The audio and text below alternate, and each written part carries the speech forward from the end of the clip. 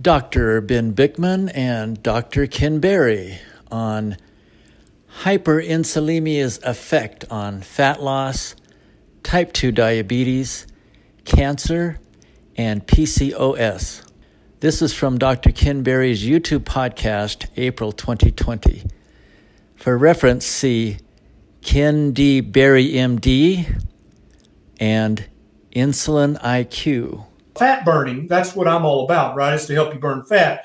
If you want to lose weight globally, if you want to lose bone density, if you want to lose muscle mass, then calorie restrict, because you'll lose fat, but you'll also lose bone density and muscle, and you'll lose cartilage and tendon and sinew. Yep, starvation is a wonderful way to waste away. Yes, but you're not going to just burn fat or lose fat. If you'd like to just lose fat and keep your muscle and keep your bone density, then you have to think about the hormone model of fat burning, and that's what Dr. Bikman's all about.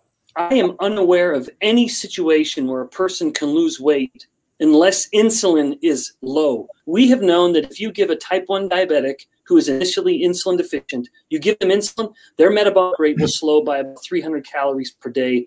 We are just finishing the work to publish our paper finding that ketones, which I don't mean to introduce yet if we don't want to.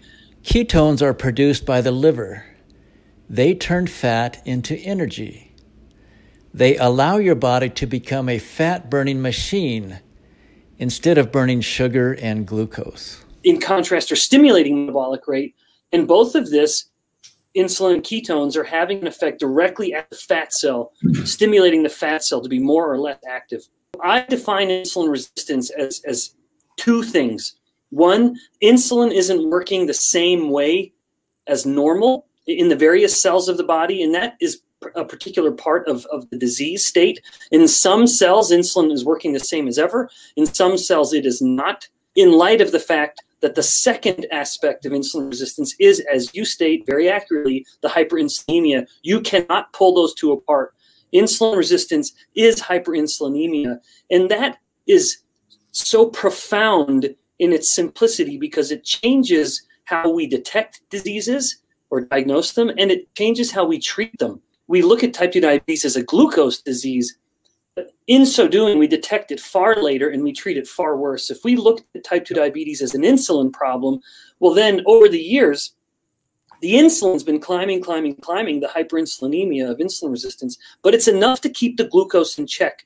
But this right here is so important because so commonly we say that type 2 diabetes, your beta cells aren't making enough insulin. And so in that situation of the steadily climbing glucose and insulin, the average clinician will say, well, we don't care about your insulin, so we're just going to bump it up even higher, give you insulin injections because we know it'll push down your glucose. Yeah, it'll push down the glucose, but it'll make the person fatter and sicker than they were before. But the problem is that your insulin level, in order to keep your glucose normal, is sky high because you're eating too many carbohydrates.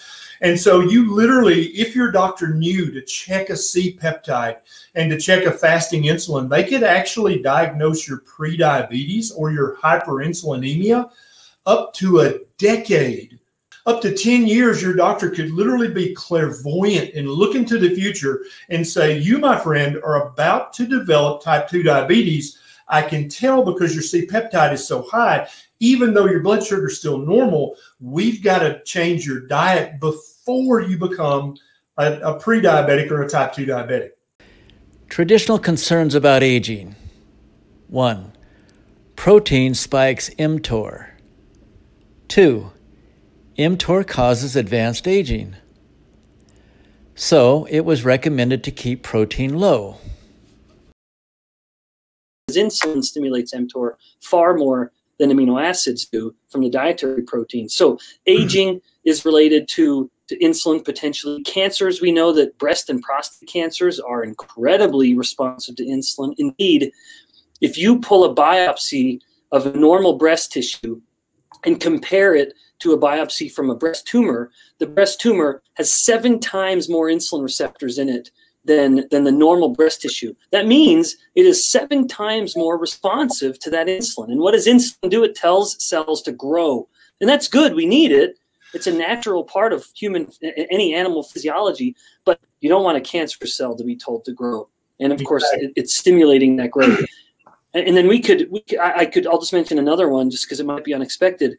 Even fertility, polycystic ovarian syndrome, something I know you're familiar with in your practice because it's so common, indeed the most common form of infertility in women.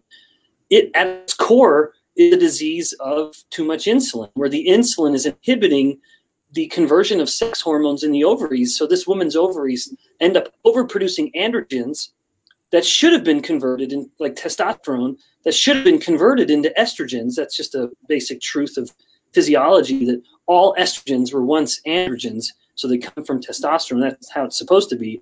But that conversion isn't happening. So her ovaries are pumping out a lot of testosterone when they should be pumping out a lot of the estrogens.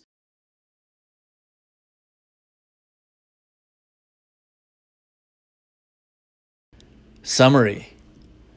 1. To lose body fat, keep insulin low. Low-carb eating will do this. 2.